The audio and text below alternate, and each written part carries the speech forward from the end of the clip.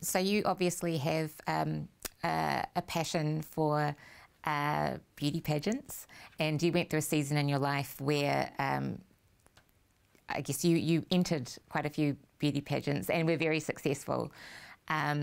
What was your driver and your motivation for putting yourself out there? Yeah, I mean, you know, I wouldn't, when I look back on my journey, I started in 2014 in pageants. So I've been a creative in terms of performance, like before that. I love singing, I love dancing, and I love speaking. Beauty pageants was something that I never thought in my head, I'm definitely going to do. You know, I want to do that. I see these beauty queens and I want to be like that.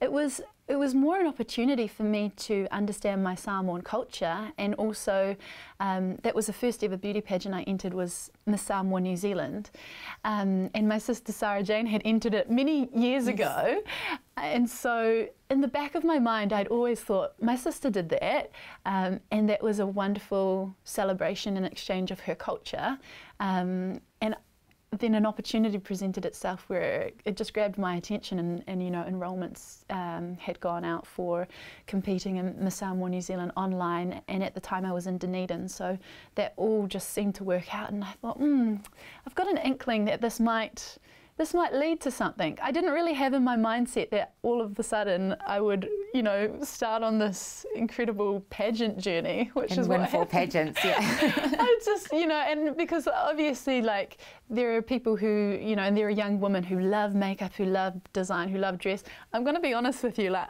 I'm pretty down to earth with dress sense and makeup prior to pageants. I didn't really have an understanding of that, and so for me, I was like, ooh, this is an awesome opportunity. Maybe I can add to, I guess, the strengths and see what happens. And it was literally in seeing what would happen that just opened up this incredible door for me to learn about pageants, but also to learn about my Samoan culture, and then also to then represent Samoa on the world stage, and then also just to refine, I think, who I am as both a Samoan but also someone who's of mixed heritage. So my mum being European and my dad being Samoan, me growing up in New Zealand and speaking English as well.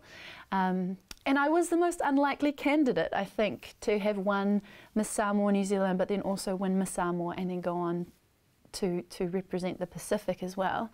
I was a very unlikely candidate because I wasn't raised in at home. I say at home, but again, like once that door opened, the driver for me was really just representing my country well and getting to know who I am as a Samoan more. So.